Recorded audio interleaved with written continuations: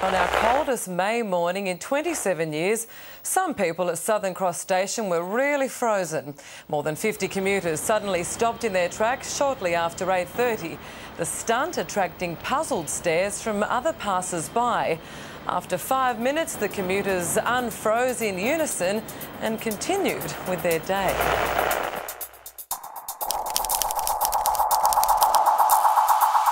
Welcome to Igloo Zoo's Big Freeze at Southern Cross Station in Melbourne. This has been done in New York and London, but this is Melbourne's first. So let's have some fun.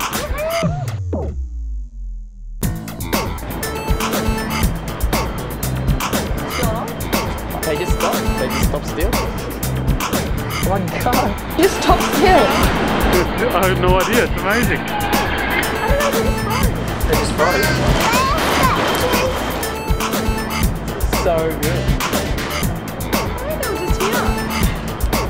This guy's not even leaving. I love it.